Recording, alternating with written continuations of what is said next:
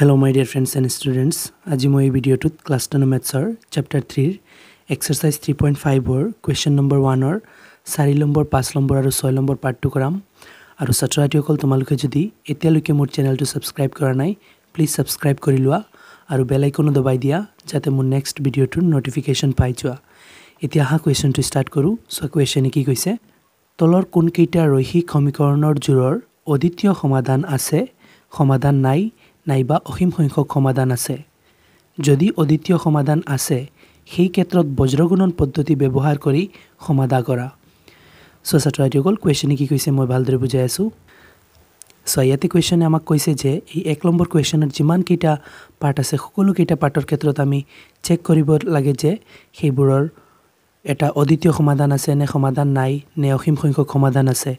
আৰু চেক কৰি প্লাই যদি অদ্বিতীয় সমাধান ওলায় তেনেহলে সেই ক্ষেত্ৰত আমি বজ্ৰগুণন পদ্ধতি ব্যৱহাৰ কৰি প্লাই এইবোৰৰ সমাধান ওলাব লাগিব একমাত্ৰ অদ্বিতীয় সমাধান ওলালে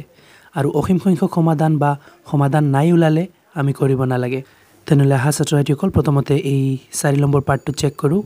এতিয়া চেক কৰিবলৈ তোমালোকে ছাত্ৰছাত্ৰীসকল পেজ নম্বৰ 74 ত কিতাপৰ 74 ত এটা টেবুল পাবা টেবুলটোত চাবা তোমালোকে ৰৈখিক সমীকৰণৰ জোৰবোৰৰ ৰেশিও যদি a1 by a2 not equal b1 by b2 থাকে তেতিয়া হলে এটা অদ্বিতীয় সমাধান থাকে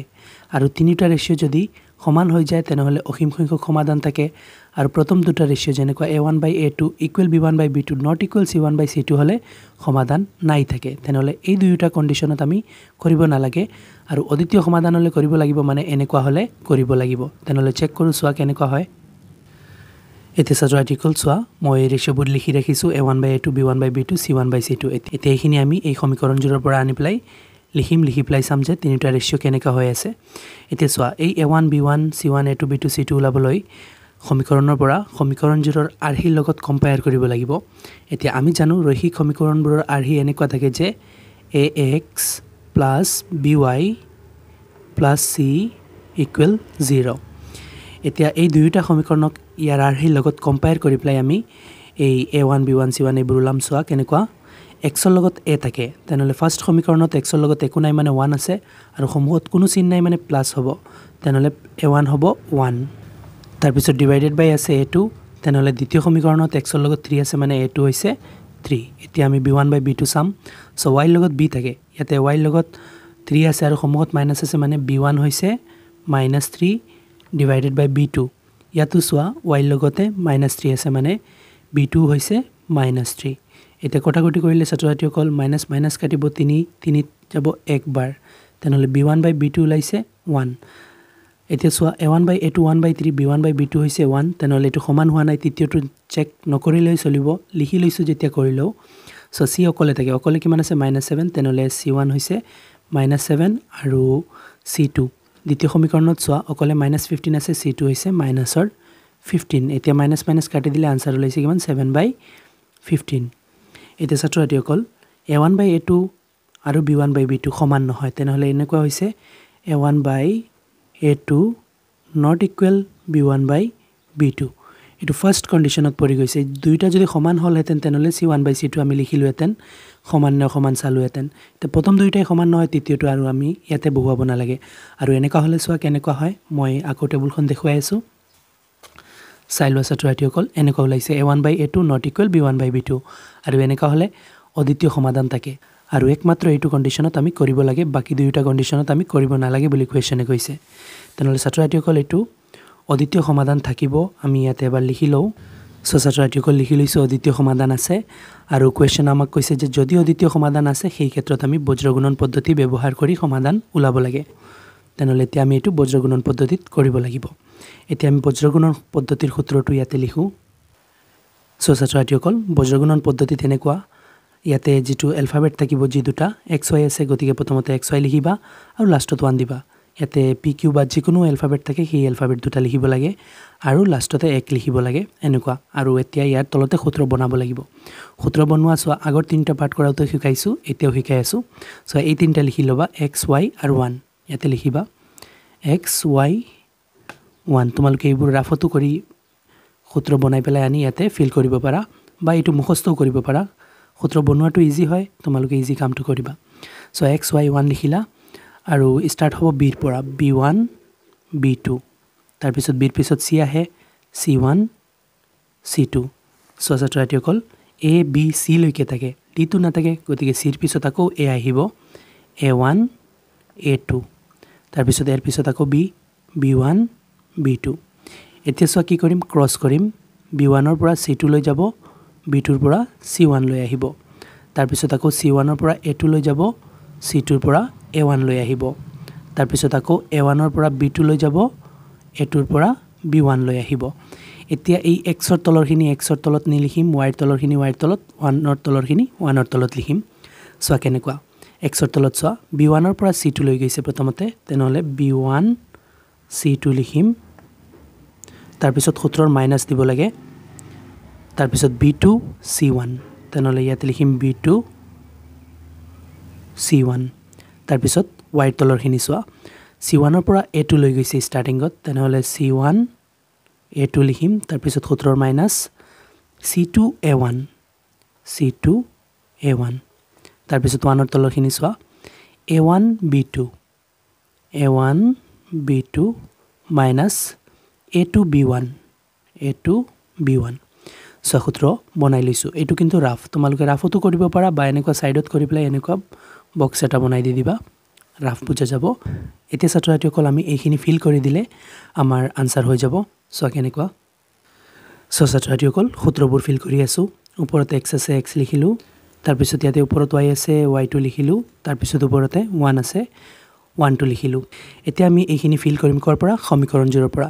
এতিয়া সো সমীকৰণ 0 পৰা মই ৰেশিওবোৰ চেক কৰোতে a1 b1 c1 a2 b2 c2 উলাই তৈছো সেইখিনি পৰা চাই এতিয়া আমি ফিল কৰি লম সো প্ৰথমতে আছে b1 তেনেহলে সো আমি এই ৰেশিওবোৰ চেক কৰোতে b1 লিখিছিলো -3 b2 লিখিছিলো -3 পিছতে কটাকটি গৈ প্লাই 1 উলাইছিল তেনেহলে b1 হৈছে -3 b1 ৰ ঠাইত মই -3 লিখিলো তাৰপিছত ইনটু আছে c2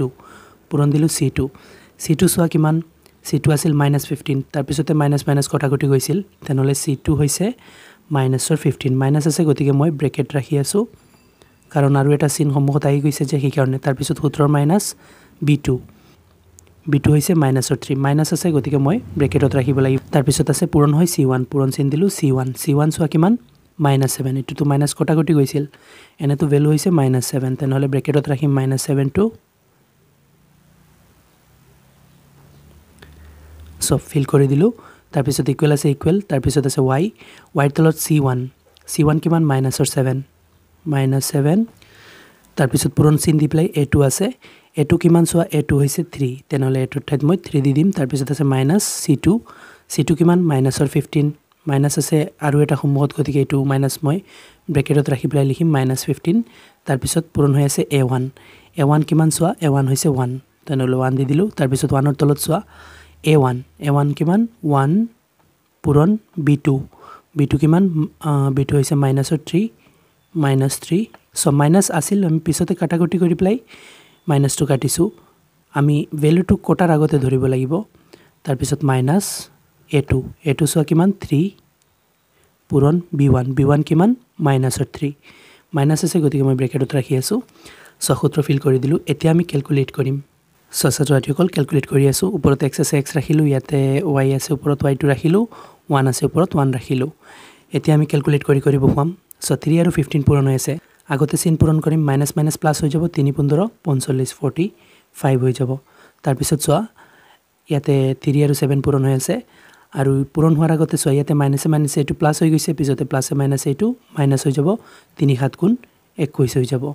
তাৰপিছত সো y ৰ তলত 7 আৰু 3 পূৰণ তেনেহলে আগতে চিন পূৰণ কৰো মাইনাস প্লাস মাইনাস হৈ যাব 7 3 গুণ 21 হৈ যাব তাৰপিছত ইয়াতে সো মাইনাসে এটো প্লাস হৈ যাব 15 গুণ 15 হৈ যাব তাৰপিছত ইয়াতে সো প্লাসে মাইনাসে মাইনাস হৈ যাব 1 3 গুণ 3 হৈ যাব আৰু ইয়াতে সো 3 3 পূৰণ হ'ব আগতে চিন পূৰণ কৰো মাইনাস এটো প্লাস হৈ যাব 3 3 গুণ 9 হৈ যাব এতিয়া সো ছাত্ৰছাত্ৰীসকল ওপৰত x আছে x টো ৰাখো মাজত ইকুৱেল তাৰপিছত ওপৰত y আছে y2 ৰাখো পিছত মাজত আকৌ ইকুৱেল ওপৰত 1 আছে 1 ৰাখিছো এইবোৰ যেনেকুৱা আছে তেনেকুৱা ৰাখি যাব লাগিব এতিয়া আমি ক্যালকুলেট কৰো সো 45 ৰ পৰা 21 মাইনাস হ'ব 5 ৰ পৰা 1 গলে 4 আৰু ইফালে 4 ৰ পৰা 2 গলে 2 24 হৈছে আৰু ইফালে সো ইয়াতে -21 প্লাসৰ 15 তেনেহলে মাইনাসৰ সংখ্যা বেছি আনসাৰ মাইনাসৰ হ'ব 21 পৰা 15 গলে কিমান থাকিব 6 থাকিব তাৰ পিছত ইয়াতে সোৱা প্লাসৰ 9 মাইনাসৰ 3 আনসাৰ প্লাসৰ হ'ব প্লাসৰ সংখ্যা ডাঙৰ আৰু 9 পৰা 3 গলে থাকিব 6 এতিয়া ছাত্ৰছাত্ৰীসকল ক্যালকুলেশন কমপ্লিট হৈ গৈছে এতিয়া আমি সমাধান উলাব লাগে মানে x আৰু y ভ্যালু উলাব লাগে তেনেহলে ছাত্ৰছাত্ৰীসকল এনেকুৱা যি এলফাবেট থাকক দুয়োটাক আমি 1 ৰ ইকুৱেলত ৰাখি পেলাই কৰিব লাগিব যেনেকুৱা x/24 = 1/6 ৰাখি পেলাই এবাৰ কৰিব লাগিব তেতিয়া x উলাব আকৌ y/-6 = 1/6 ৰাখি পেলাই কৰিব লাগিব তেতিয়া y উলাই যাব কেনেকুৱা সোৱা x/24 লিখিলো আৰু ইকুৱেলতে 1/6 ৰাখিম মানে দুয়োটাৰ ইকুৱেলত 1/6 ৰাখিম প্ৰথমতে এটো কৰি আছো x টো উলাম কি কাৰণে এতিয়া আমি ক্ৰস কৰিম সোৱা 6 * x 6x হৈ যাব 24 * 24 হৈ যাব এতিয়া সো ইয়াতে মই x টো ৰাখি দিও কাৰণ আমাৰ x ৰ ভ্যালু লাগে আৰু সেই সেটত আছে অলৰেডি 24 আৰু সো x ৰ লগত যেটো 6 পুৰণে আছিল সেই সেটত গলে হৰণ হ'ব এতিয়া 6 দি 24 ত কাটি দিম 6 24 ত কিমান 6 4 * 24 হয় তেনেহলে x ইকুৱেল ওলাই গৈছে ছাত্ৰছাত্ৰীসকল 4 কাৰণ 6 24 ত 4 বাৰ গৈছিল এতিয়া একেদৰে আমি y ৰ ভ্যালু উলাম সো y/-6 = 1/6 ৰাখি পেলাই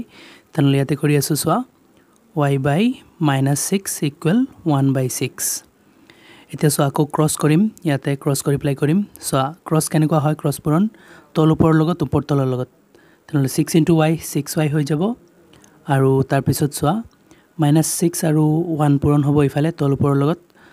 মাইনাসে প্লাসে মাইনাস হৈ যাব 6 * 6 হৈ যাব এতিয়া সো y ৰাখি দিম সেই সেটত আছে -6 আৰু এই সেটত y লগত 6 পূৰণে আছিল সেই সেটত গলে হৰণ হ'ব এতিয়া সো ইয়াতে 6 6 ত একবাৰ গৈছে প্লাসে মাইনাসে মাইনাস হৈছে মানে -1 হৈছে তেনেহলে y ৰ ভ্যালু কিমান উলাল -1 চাইলো আকৌ প্লাসে মাইনাসে মাইনাস 6 6 ত একবাৰ গৈছে এতিয়া সো ছাত্ৰছাত্ৰীসকল উলাই গৈছে x = 4 আৰু y = -1 এতিয়া সো ছাত্ৰছাত্ৰীসকল 1 নম্বৰ কোৱেশ্চনৰ 5 নম্বৰ পাৰ্টটো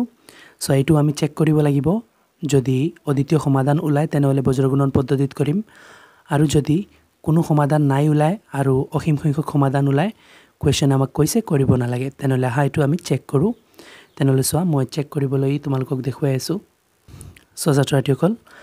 আগৰ কোৱেশ্চনটোৰ কাৰণেও টেবুলটো দেখুৱাইছিলো পেজ নম্বৰ 74 ত তোমালোকে পাই যাবা টেবুলটো কিতাপৰ সো সমীকৰণবোৰৰ ৰেশিও যদি a1/a2 not equal b1/b2 থাকে তেনেহলে অদ্বিতীয় সমাধান থাকে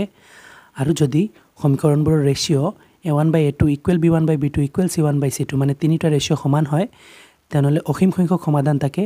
আৰু কোৱেশ্চন আমাক কৈছে অসীম সংখ্যক সমাধান থাকিলে কৰিব নালাগে আৰু সমীকৰণবোৰৰ ৰেশিও যদি a1/a2 equal b1/b2 not equal c1/c2 থাকে তেনেহলে কোনো সমাধান নাই থাকে আৰু এনেকুৱা ক্ষেত্ৰতো আমি কৰিব নালাগে অকল এইটো ক্ষেত্ৰত আমি কৰিব লাগে তেনেহলে চাও সো ছাত্ৰছাত্ৰীসকল ৰেশিওবোৰ লিখি লৈছো a1/a2 b1/b2 c1/c2 এতিয়া এই সমীকৰণবোৰৰ পৰা আনি পেলাই ৰেশিওবোৰ ফিল কৰিম এতিয়া এইটো কেনেকুৱা ফিল কৰিম আমি জানো ৰৈখিক সমীকৰণবোৰ ax + by + c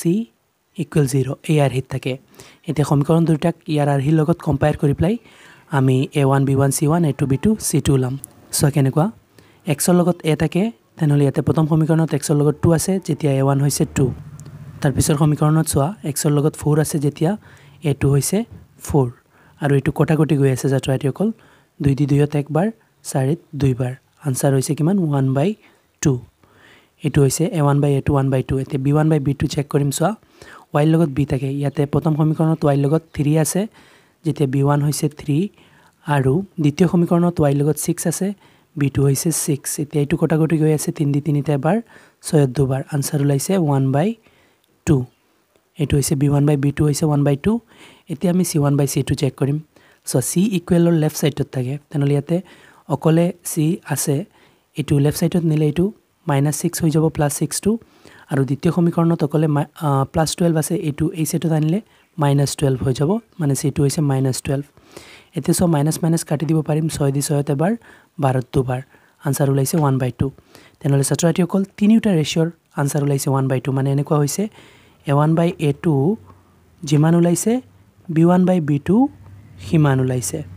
আৰু c1/c2 হিমান ওলাইছে মানে তিনিটা 1/2 1/2 1/2 ওলাইছে মানে তিনিটা ৰেশিও সমান হৈছে এতিয়া সমান হলে কি হয় মই আকৌ এবাৰ টেবুলটো দেখুৱাই আছো এয়া ছাত্ৰছাত্ৰীসকল তিনিটা ৰেশিও সমান a1/a2 equal b1/b2 equal c1/c2 এনেকুৱা হলে অসীম সংখ্যক সমাধান থাকে আৰু কোৱেশ্চন আমাক কৈছে অদ্বিতীয় সমাধান থাকিলেহে কৰিব লাগে গতিকে ছাত্ৰছাত্ৰীসকল এই সমীকৰণজোৰৰ অসীম সংখ্যক সমাধান আছে আৰু আমি কৰিব নালাগে তথাপি ইয়াতে এবাৰ লিখি দিওঁ অসীম সংখ্যক সমাধান থাকিব সো ছাত্ৰসকল লিখি দিলোঁ অসীম সংখ্যক সমাধান থাকিব এতিয়া হা তাৰ পিছৰ পাৰ্ট 6 নম্বৰ পাৰ্টটো চেক কৰোঁ এতিয়া ছাত্ৰসকল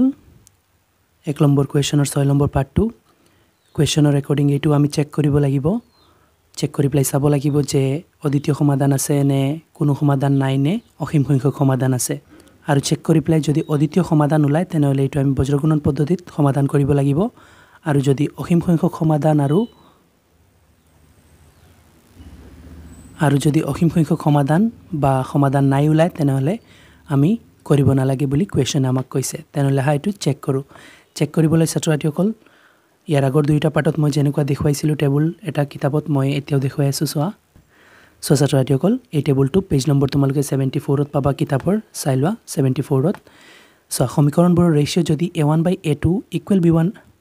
সো সমীকৰণবোৰৰ ৰেশিও যদি a1/a2 নট ইকুৱেল b1/b2 হয় তেনেহলে অদ্বিতীয় সমাধান থাকে আৰু অকল এইটো ক্ষেত্ৰতে আমি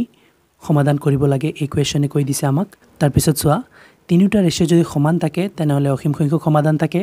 আৰু এনেকুৱা কন্ডিশন ওলালে আমাৰ কৰিব নালাগে বুলি কোৱেশ্চনে কৈছে আৰু চোৱা যদি প্ৰথম দুটা ৰেশিও যেনেকুৱা চোৱা a1/a2 ইকুৱেল b1/b2 হয় আৰু তৃতীয় ৰেশিও c1/c2 নট ইকুৱেল হয় তেনেহলে সমাধান নাই থাকে আৰু এনেকুৱা কন্ডিশনতো কৰিব নালাগে মানে ছাত্ৰসকল এনেকুৱা যদি আমাৰ ৰেশিও ওলাই কৰিব লাগিব আৰু এনে দুটাত কৰিব নালাগে তেনেহলে চাই লও এই 6 নম্বৰ পাৰ্টত সমীকৰণজোৰ কেনেকুৱা ৰেশিও হয় এতিয়া ছাত্ৰসকল অনুপাত কিটা লিখিছো এতিয়া a1 b1 c1 a2 b2 c2 এই গিটাৰ ভ্যালু ফিল কৰিবলৈ সমীকৰণজোৰৰ পৰা তেনেহলে সমীকৰণজোৰক ইহতৰ আৰহি চোৱা ax + by + c = 0 এই আৰহিৰ লগত কম্পেয়াৰ কৰিব লাগিব কাৰণ ছাত্ৰসকল ৰৈখিক সমীকৰণবোৰ এই আৰহিত থাকে তেনেহলে চোৱা প্ৰথমৰ পৰা ওলাই আছো সো x ৰ লগত a থাকে তেনেহলে ইয়াতে x ৰ লগত একো নাই মানে 1 আছে তেনেহলে a1 হৈছে 1 আৰু a2 হৈছে কিমান চোৱা x ৰ লগত ইয়াতে দ্বিতীয় সমীকৰণত 3 আছে তেনেহলে a2 হৈছে 3 তাৰ পিছত b1/b2 সো y লগত b থাকে তেনেহলে ইয়াতে y লগত কি আছে -2 আছে তেনেহলে b1 হৈছে -2 আৰু নেক্সট সমীকৰণত y লগত -6 আছে তেনেহলে b2 হৈছে -6 এতিয়া সো কটাকটি গৈ আছে মাইনাস কাটিলো 2 দি 2 ত এবাৰ 6 ত 3 বাৰ তেনেহলে b1/b2 হৈছে 1/3 এতিয়া c1/c2 চাও সো c অকলে থাকে আৰু এটো ইয়াতে অকলে আছে প্ৰথম সমীকৰণত কিন্তু এটো ৰাইট সাইডত আছে আৰু c লেফট সাইডত থাকে এটো লেফট সাইডত আনিলে -6 হৈ যাব প্লাসৰ 6 আছে এটো আহিলে -6 হ'ব আৰু দ্বিতীয় সমীকৰণত শূন্য আছে শূন্যটো এই সাইডত আনিলে শূন্যই হ'ব -0 আৰু +0 একেই কথা আৰু সোৱা 0 দি -6 ক হৰণ কৰিলে আনসাৰ শূন্যই হ'ব তেনেহলে ছাত্ৰসকল কি ওলালে a1/a2 1/3 ওলাইছে b1/b2 1/3 ওলাইছে কিন্তু c1/c2 বেলেগ ওলাই গৈছে 0 ওলাইছে তেনেহলে এনেকুৱা হল যে a1/a2 ইকুৱেল হৈছে b1/b2 কিন্তু নট ইকুৱেল হৈছে c1/c2 এতিয়া এনেকুৱা হলে মই আকৌ তোমালোকক টেবুলখন দেখুৱাইছো এয়া ছাত্ৰসকল a1/a2 equal b1/b2 not equal c1/c2 হলে সমাধান নাই থাকে আৰু কোৱেশ্চনে কৈছে সমাধান নাই থাকিলেও আমি কৰিব নালাগে তেনেহলে ইয়াতে ছাত্ৰসকল লিখি দিও সমীকৰণজোৰৰ সমাধান নাই আৰু ইয়াতে শেষ হৈ যাব ছাত্ৰসকল লিখি দিছো সমীকৰণজোৰৰ সমাধান নাই তেনেহলে ছাত্ৰসকল ইয়াতে 6 নম্বৰ পাঠটো সমাপ্ত হৈছে এতিয়া এই ভিডিঅটোত থকা 4 নম্বৰ 5 নম্বৰ আৰু 6 নম্বৰ পাঠ আশা কৰো তোমালোকে ভালদৰে বুজিব পাৰিছা আৰু বুজাত যদি কোনো ধৰণৰ অসুবিধা হয় মোক কমেন্টত জনাবা ভিডিঅটো ভাল লাগিলে লাইক এণ্ড শেয়াৰ কৰিবা চেনেলটো সাবস্ক্ৰাইব কৰি দিবা থ্যাংক ইউ